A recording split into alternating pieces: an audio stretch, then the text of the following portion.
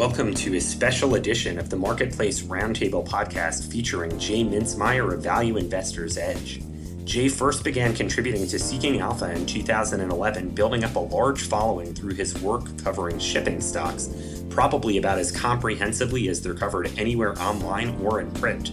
Since 2015, Jay has run the Value Investors Edge marketplace service here at Seeking Alpha.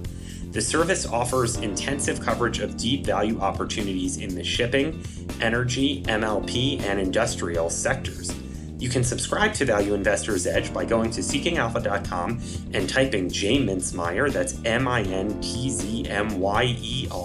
or Value Investors Edge into the search bar at the top of the site. Before we begin, a brief disclaimer. Seeking Alpha is a website where authors from around the world share their ideas and analysis on the stock market. The marketplace is our platform for authors to run investing analysis and idea services so that readers can take their investing to the next level. Nothing on this podcast should be taken as investment advice. And now your host, J Mintzmyer. Good afternoon, everyone. Welcome to another iteration of Value Investors Edge Live, recording on the afternoon of 9 June 2021, about 2 o'clock in the afternoon Eastern Time. We're hosting Gary Vogel, the CEO of EGLE Bulk, to talk to us about the dry bulk market, particularly the midsize segment. As a reminder, nothing on the conversation today constitutes official company guidance or investment recommendations with any form. With that said, welcome, Gary. Thanks for joining us. Thanks very much for having me. Appreciate it. Yeah, absolutely. It's a really exciting time in the dry bulk market after, several years of downturn and a COVID crisis last year and all sorts of stuff going on. So we're excited to have you here today. We want to jump right into it and talk about the current strength in mid-sized dry bulk rates. It's been very sustainable as well, very low volatility, which is surprising for dry bulk, just steady strength. So what's going on in this market and what are the main drivers? Yeah, so I mean, as you said, we've had a challenging number of years, not just COVID, but if we go back, Asian swine flu impacting soybeans, trade wars, tariff, Valley Dam collapse, things, all of those things, and here we are now coming out of COVID, first led by China, and just sustained demand at the moment across really broadly. I mean, that's one of the things about the mid-size segment is that we carry all the major bulks, but all the minor bulks as well. So we have much more diversity in terms of commodity demand as well as geography as well. So I'd say the lead for us has been the grain trade.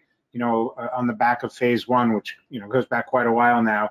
China's been buying U.S. soybeans, which really has been absent for 3 years, and that's combined with a resurgence of the pig herd in China. So last year, China imported about 100 million tons of soybean. It's expected to be up somewhat, but then even wheat and corn is really up dramatically this year. It's a much lower number than soybeans, but up about 40% year over year, and that was up over 2019. So we're not even talking just about a kind of recovery, from a weak, a year around COVID.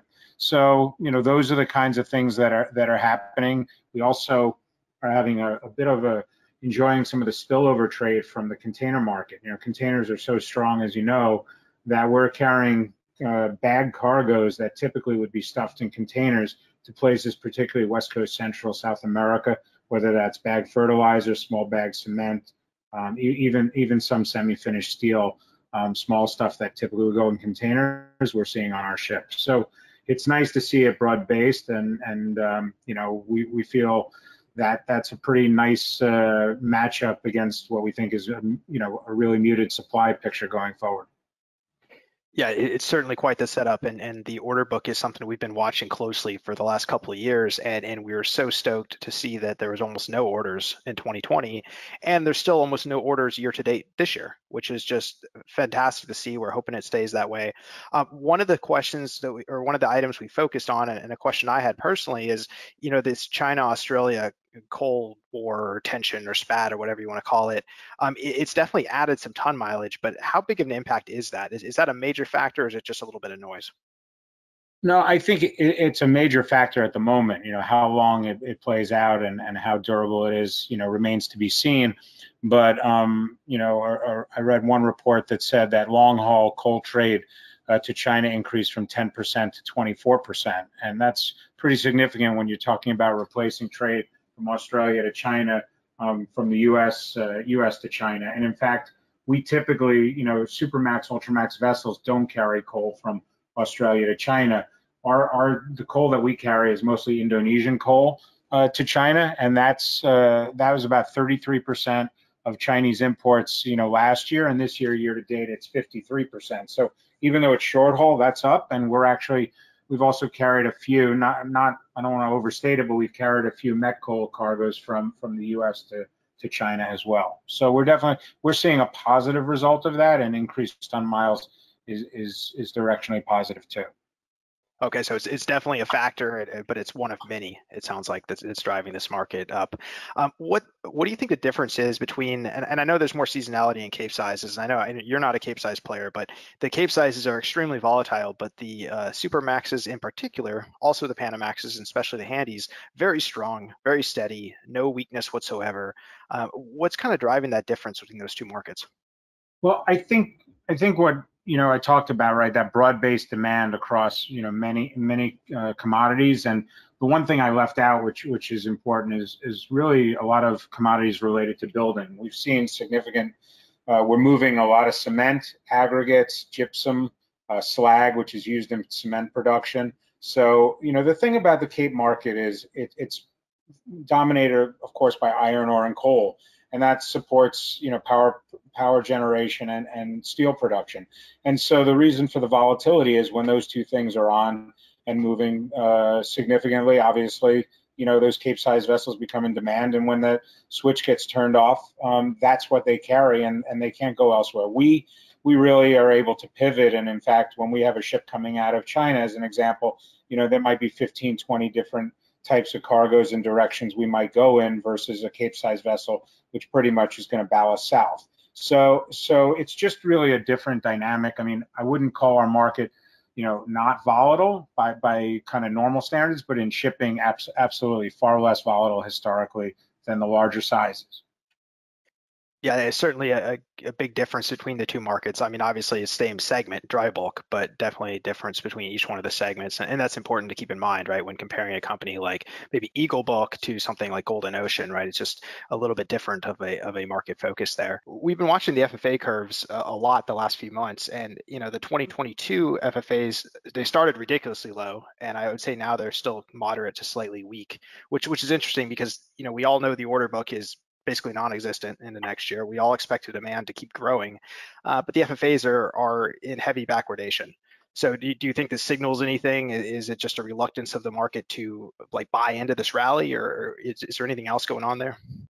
No, I think it's the last statement that you made, right? It's been with varying moments of optimism or green shoots. It's really been it's 11 years since we've had a market. Right now we're at 27,500 as of today, and it's been pretty steady. But it's been 11 years since we've been back at those levels. So I think it's taken a while for people to believe that this isn't just a blip and a short-term anomaly. But overnight, the Cal 22 market was up almost $1,000 for us. Now in excess of 17. In fact, the first half of the year, traded at 18.1 today. So, that's up from, 12.13 just a couple months ago. So I think, and we're seeing longer period fixtures done as well, clearly with a very high correlation, between the futures derivatives market and the physical. So people are willing to commit now and putting chips on the table. And so I think you'll continue to see it, but I'm not surprised at the backwardation, notwithstanding, our constructive view on supply demand fundamentals. It's been a long time. If it's not that long ago, you go back to January 1st, and the forward market for this year was sub 10,000, right? So it's moved very quickly, and obviously, when you look out at Cal 22, that doesn't even start for another 6+ months. So I think there's good reason to understand why people have been a little reluctant to bid it up. Yeah, I mean, it's hard to get past that bias. And I mean, container ships even right now are facing a similar headwind, right? Where the rates are going up, and there's even 4- and 5-year charters, and it's still hard for people to kind of wrap their heads around, oh, it's a different market now. Is there anything going on in the time charter market? Are you getting any inquiries for 1- or 2- or 3-year fixtures, or is it all pretty much spot at this point? No, there's definitely period fixing going on, and one year deals and what have you. When it comes to chartering vessels out, we prefer to hedge cash flows or lock in forward cash flows using the derivative market. And the main reason for that is, we have an active management approach to our fleet, all with a view to outperforming the index. So when you relet your vessel, you lose that tool in the toolbox. By using derivatives, we keep the vessel and keep the optionality, but obviously, we lock in the revenue stream for a vessel on each contract. So it's not that we won't relet a ship, but we think there's an inherent negative bias to a ship relet for the reason I mentioned. Plus, whenever you relet a vessel, there's an optional period in terms of redelivery. In other words, if you fix a ship for a year, whether out or in, it's typically something like about 9 to about 12 months. And about means 15 days legally in shipping. So that's 8.5 to 12.5 months, and that option will be used against you as an owner. If the market's low, you'll get the ship back, at 8.5 months, and if it's high, at 12.5 months. That's a pretty significant, window free option you're giving away. We like to get options, not give them, and so we charter ships in to supplement our fleet. But unless we feel we're being paid fair value for that option, we typically won't relet our ships. So if I'm hearing you correctly, Gary, you're saying you're not really interested in time charter outs unless we had multiple, high duration, multiple year, way above normal rates. Nothing around here seems that appealing yet. Well, the thing is, we can use the derivatives for the next year if that's what we want to do. So if that's not available and a multi-year charter is, then clearly that's better value. But for 6 months or 1 year, we think the derivatives are more interesting in general for EGLE. Having said that, when we have a ship open in a certain position where a charterer needs that vessel and is willing to pay up for it, we do relet ships. So we have ships out on short-term, time charters. But again, it's all with a view. When we look at that, we say, what is that compared to keeping the vessel and selling an FFA? Yeah, certainly. And I think, there's a couple companies, we spoke with Starbulk the other day, and they're of course sophisticated as well, but there's only a few companies that are really active in the sort of hedging business and derivative selling and that sort of thing. So just to, clarify the mechanics of that, are you basically saying you would sell like a Q3 21 FFA out on the market, and then if the market goes up, you just supplement it with your ship on the market, but if the market goes down, you've locked in the cash flow? Is that kind of the thought process? Well, it's actually symmetrical either way. So effectively, if you were to sell a Q3 contract, I mean, as of today, the Q3, Baltic, the Supermax Q3 is at 28,500, so slightly contango to the spot market. If you were to sell that today at 28,500 and the market went to 30, you would lose $1,500 a day on the contract, but your ship would theoretically be earning $30,000 a day if it was an index type ship. I mean, there's of course basis risk between a physical, but in theory you would lose $1,500 on that ship compared to on the derivative compared to the 28.5, but you'd earn more than 28.5 on your vessel. So they would offset each other. Because your vessels have been outperforming the index on average, so you're capturing, not only are you locking in that cash flow, you're also ideally capturing some sort of spread, $1,500 or whatever it is. Correct. Okay, excellent. Yeah, it's just a little bit more of I think a sophisticated approach than some of the other companies take. So it's good to see that you're doing that and you've been able to, especially now, right? Because Q3 is fairly strong, the FFA market, and Q4 is picking up. I hope you're not doing that too much on Cal 22, but the Q3 stuff is looking good. Let's pivot a little bit and talk big picture company, capital allocation priorities and that sort of thing. What is your target leverage for the company, like on the terms of like debt to assets? What are you striving to get to? I imagine it's a little bit lower than it is currently. Yeah, so I think it's important. Our view is that that's a dynamic number and a dynamic discussion. I mean, having more leverage at a low point in the cycle where asset prices are low and you're constructive on rate development, then leaning forward and taking on some more leverage makes sense. The other thing is, as asset prices increase, and we've seen a significant increase in asset prices, your debt to asset goes down even though you still owe the same amount to the bank as you did the day before, right? So it's really, I think it's about focusing on delevering, but I wouldn't put a target number on it, because as we go forward and cash flows are starting to become really meaningful and robust, for us it's about first priority for us is to pay back our revolvers and put ourselves back in a position where we have undrawn revolvers and some unencumbered assets. So when, last year, I will tell you, we were constructive on the market going into 2020 with IMO 2020 regulation, and then of course COVID came.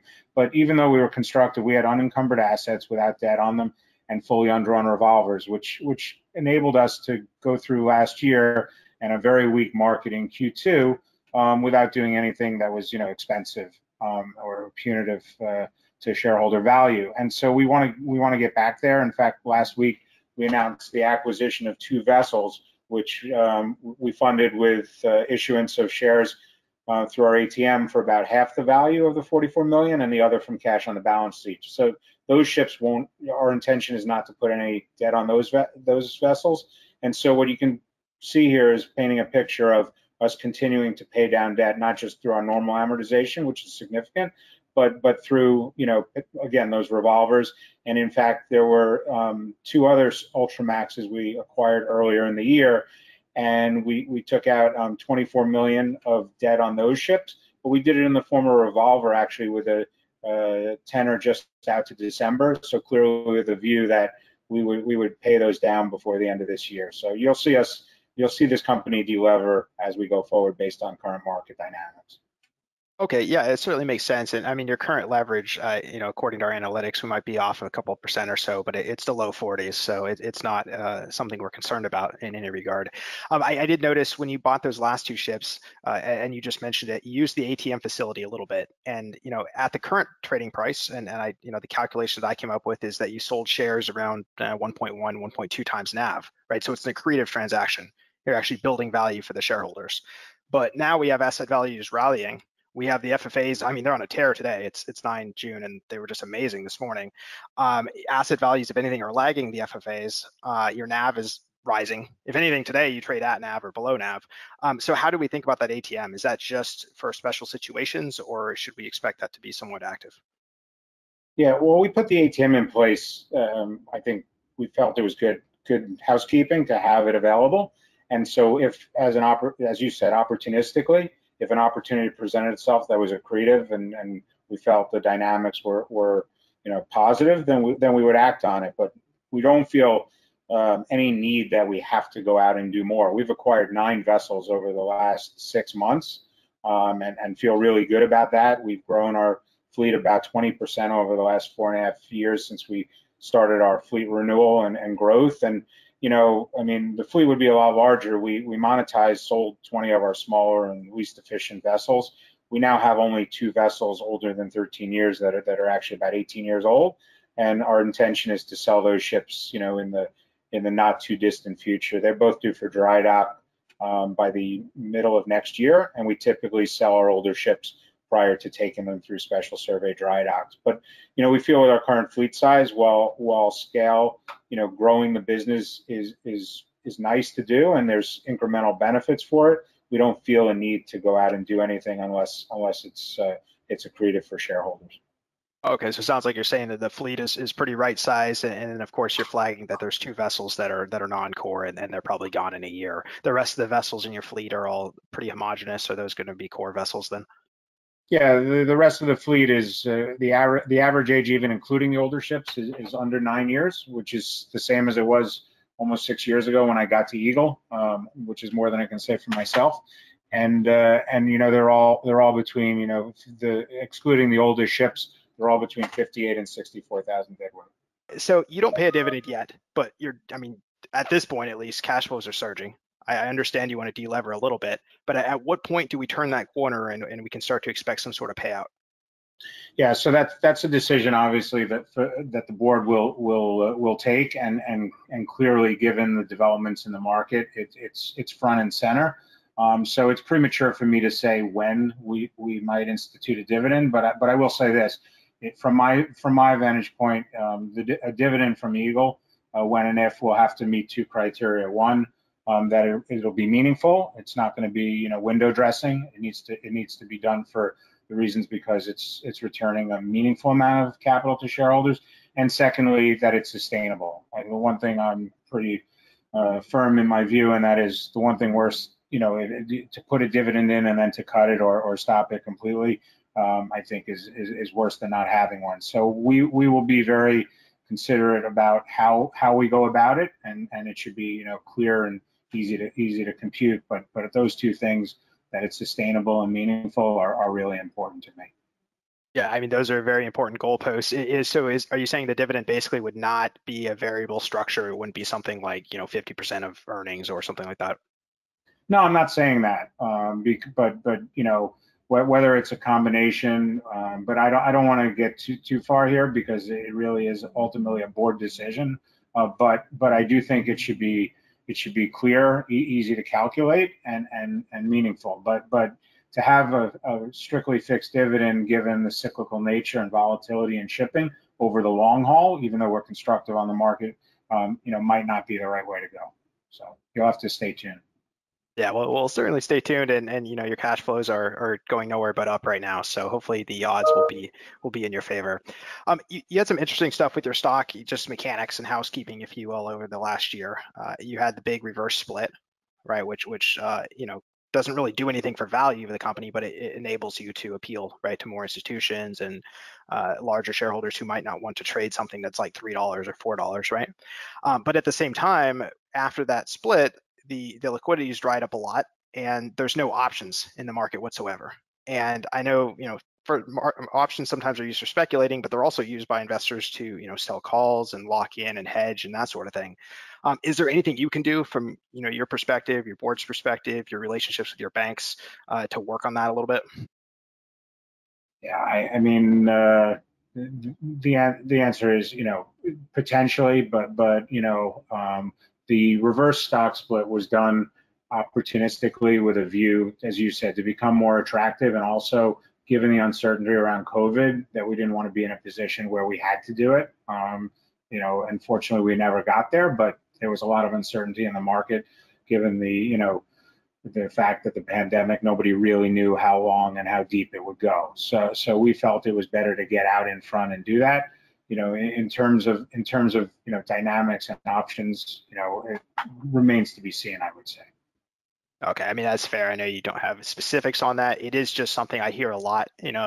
Folks are looking at EGLE and they're like, man, I really like this company, but there's no options in it. And there's no way for me to, sell calls, especially there's no dividend, right? So, folks like to buy a stock, and especially one that's doing well like dry bulk, and maybe sell calls and generate income that way, or some sort of alternative approach. So it may be just something to put on the docket next time you meet with your banks or something, and because I know they control that, the investment banks and whatnot.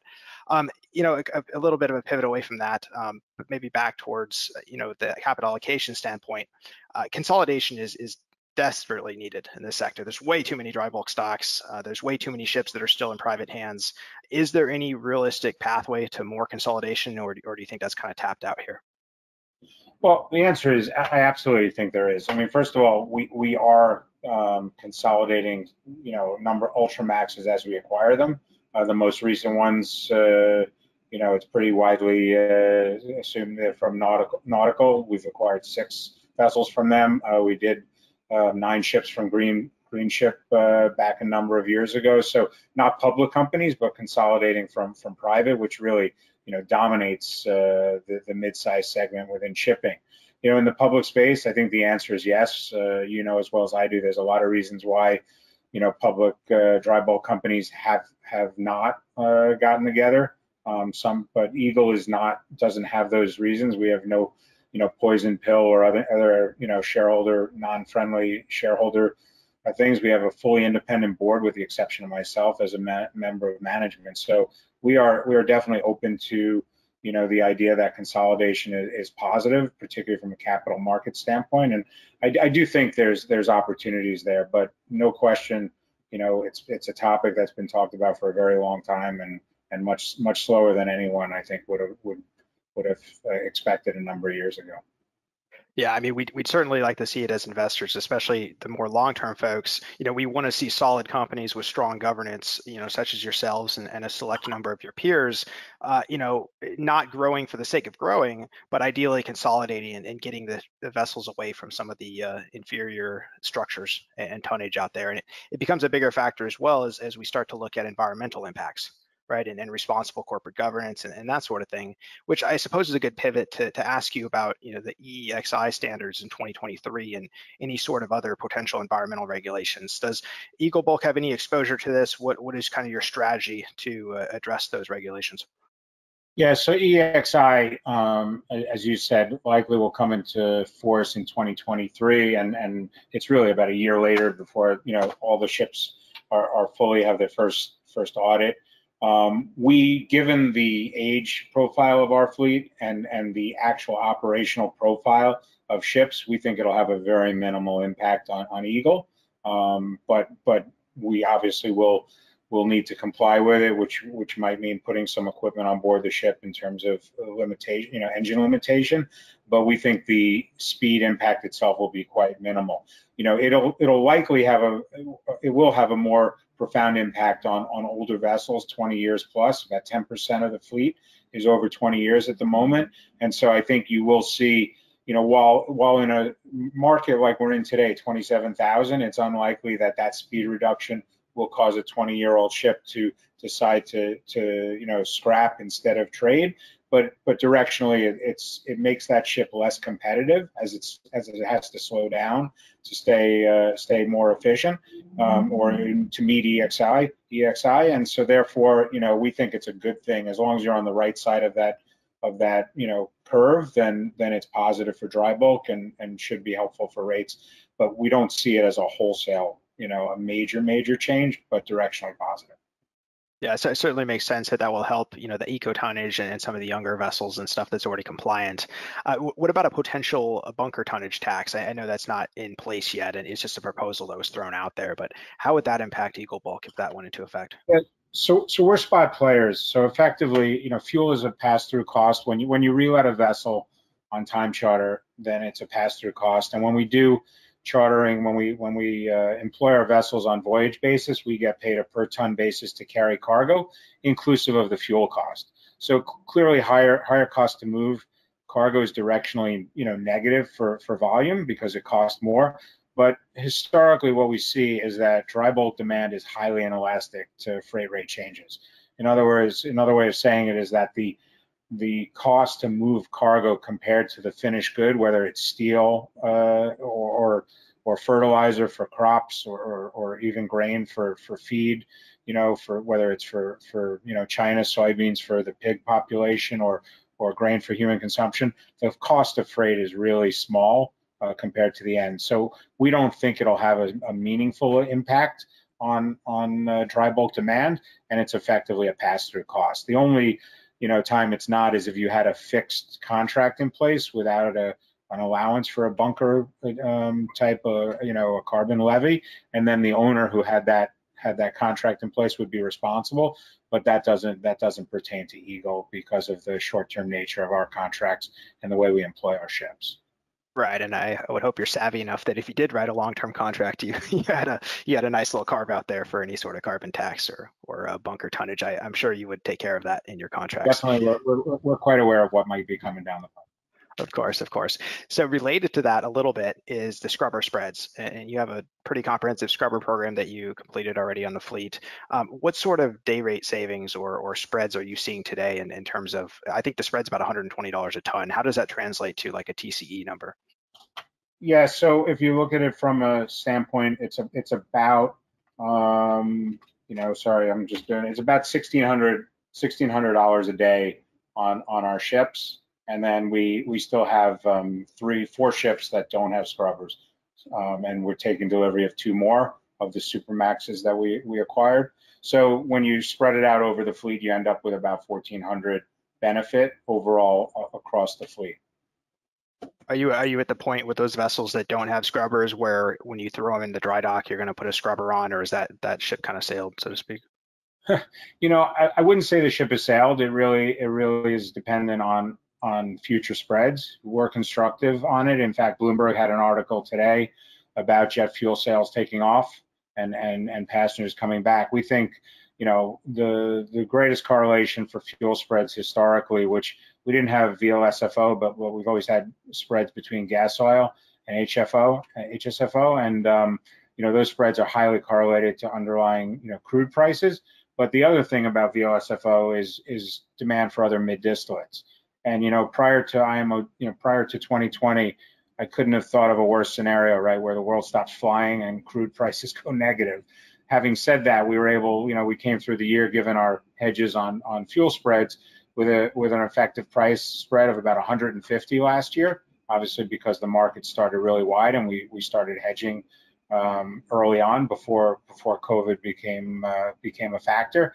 And now, as you said, this year we're now at around 120 in Singapore, 110 in Rotterdam. But we expect that spread will likely widen as demand for jet fuel and other mid distillates come back and the world opens up. So we're constructive on it, and we think we're in a good position to capture that. We don't have any spread trades at the moment. We reversed all of the 2021 spreads that we had. We bought them back right around $100 with a view that they would widen out. Yeah, it certainly makes sense. Is there a point where you would consider hedging it in? Is it maybe like 140, 150 range, or any sort of view on that? Yeah, I think our view would be, not so much what the number is, but why we felt that the direction might change, right? So I don't think there's a reason to believe that spreads are capped, to the upside. So if we felt that there was reason that fuel prices overall would continue to increase, then less likely. But it's never a bad day to hedge. I mean, we use derivatives on a daily basis, locking in our regular bunker exposure when we lock in contracts. So we definitely will evaluate that as spreads widen out. But at the moment, given the 110, 120 number, we don't have a view on doing anything too soon. Yeah, that definitely makes sense. I mean, it's just important, I guess, for investors and traders listening on the call today and listening to the recording later to, kind of keep in mind that not only do you benefit from a slight spread due to your in-house logistics platform and derivative trading, you also benefit from a spread due to these scrubbers. So you can take what like the Supermax index, I don't want to butcher BSI or whatever it is, and you can add a slight premium to that, right? And then that's closer to what your actual benchmark would be. Is that fair? Yes, I think the way to look at it, and if you go on our website, our investor deck, we show over the last almost 6 years now that I've been at EGLE, right? We show our net TC performance against the Baltic Supermax Index, and so you can look back and see exactly what that is. We've outperformed the index in 15 of the last 17 quarters, and not last quarter, and directionally. Our guidance, although strong, I think we gave guidance for the second quarter. And when I say guidance, that we were 71% covered for the quarter at the time of our last earnings call at over $20,000 net TCE for our Supermax Ultramax fleet. And so, given the rates, the current rate at 27,000, it's virtually impossible to beat a rapidly rising market like that. Overall, the long haul, our view is to outperform, the index, the Baltic Supermax Index. But like I said, beating a rapidly rising market is very challenging, if not impossible. Conversely, when markets fall rapidly, it's very easy to beat them. So our view is you need to look back over, a 12-month or even longer period to evaluate performance. And if you look at the graph, I think it's pretty demonstrable that the methodology and now the scrubbers since 2020, add considerably to a performance that historically has been, well above the BSI.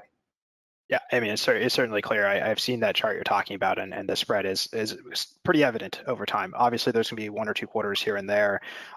This quarter has been very strong, and at points it was like a straight up line, right? So it's harder to outperform it in that sort of market. But over time. By the way, I'm happy to explain why we didn't outperform, a market that went from $15,000 to $25,000. Yeah, it's a luxury problem, right? So we're not complaining. We're certainly not complaining on that one. So, I think one thing as we start to wrap up here, one question that we really need to spend more time on questions like this, especially for investors considering a company like Eagle Bulk. But what are the big risks here? I mean, obviously there's volatility. It's a commodity market. What sort of stuff can derail this? Because demand is very robust. We're expecting demand to continue growing for the next 2-3 years. Supply is very low. What sort of events can derail this market and send us back to the Stone Ages of 2014 and 15? Yeah, well, I I think that's unlikely. But what can derail the current strength in the market? I think one big question at the moment people have is how much of this demand is related to the reopening and stimulus payments and things like that versus a more sustainable return and growth.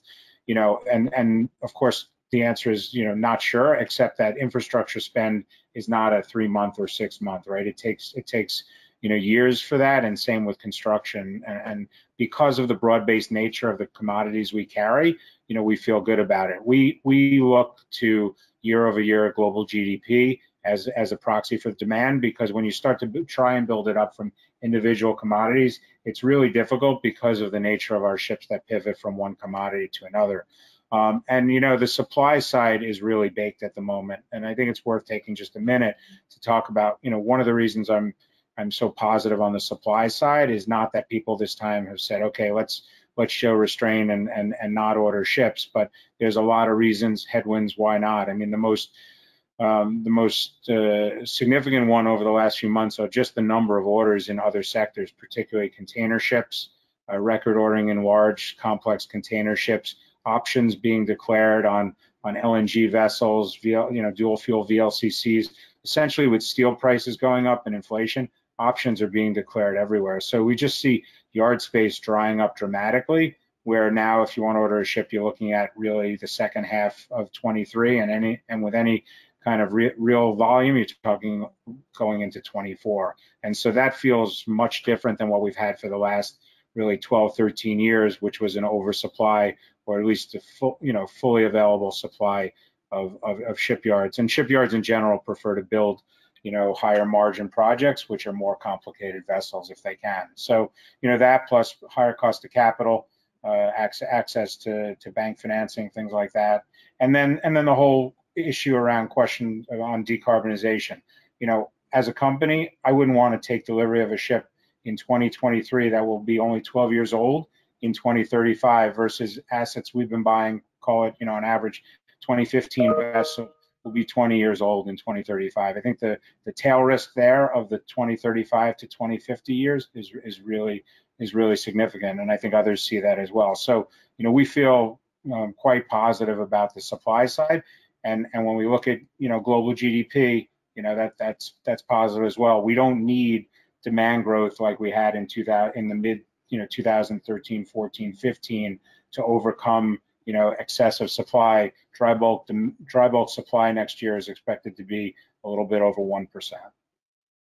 Right, that certainly makes sense, Gary. And and I look at the newbuild prices every couple of weeks. I look at those, and they keep rising, right, because of steel prices, and the slot timing it's pushed further and further back. And you brought up a fantastic point about looking out to like 2035 and thinking about how old your vessel is going to be. And yeah, you take it one step further and look at 2030, right, and your vessel might only be 6 years old, and it might already be obsolete. And then that's just it's like boneheaded, right, to think of ordering a vessel today for delivery in 2024 that is just conventional fuel with a scrubber, right? It's just I don't understand it, especially when resale values haven't surged that much yet. Obviously they're up, but they haven't surged to a point where the economics are bad.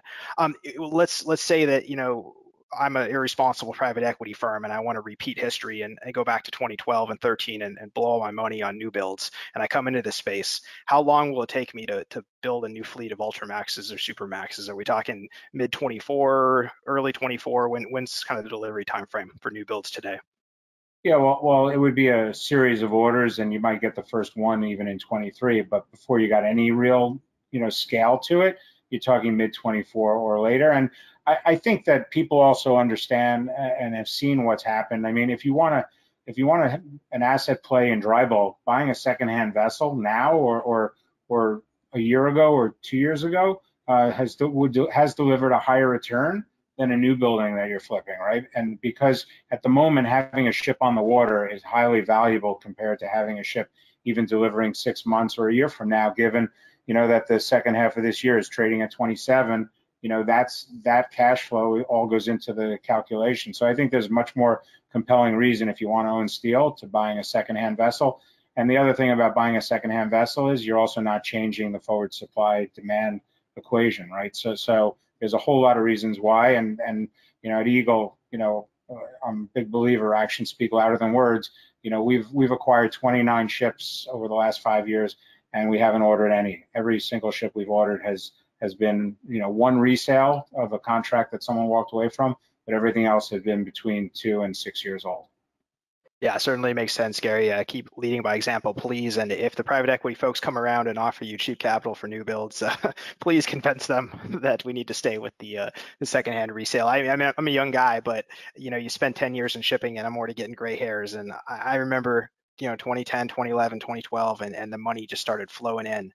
And it was kind of common thing to order new builds, right? The eco ships were kind of the new thing at that point. And I think everybody's worst fear is a repeat of that, whatever it might be, super eco or whatever the next generation is. And if we can keep those guys out of the market, that'd be good. One question I had in the chat, kind of a follow-up, and we did kind of discuss it a little bit earlier, but we're seeing some term coverage for 6 months, 12 months. The rates are getting a lot better for this 6 and 12-month stuff. Does EGLE have any appetite for fixing stuff for a year or so? Or I know we talked about derivatives. Is there a lot of appetite for that, or is it mostly at this point spot market? Yeah, so it's interesting, because when we talked about FFAs and you said, take some of the balance of this year, but not first half of next year. If you look at a 1-year charter right now, it's effectively based on Q3 412, right? I mean, and there's a high correlation between the two, because if there wasn't, there would be an arbitrage, right?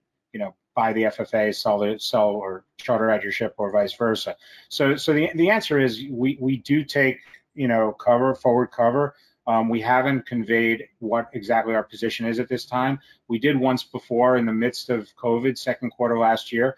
We disclosed it because we wanted people to understand that we had cover going forward and they could calculate it. But our view at the moment is, consider EGLE a spot player, but we absolutely do take positions on the forward market and arbitraging cash flows. Will we relet a ship for a year? The answer is, we will if we think it's fair value, but we'll also sell potentially, an FFA through the first half of next year. But at this point, we're not conveying what it is.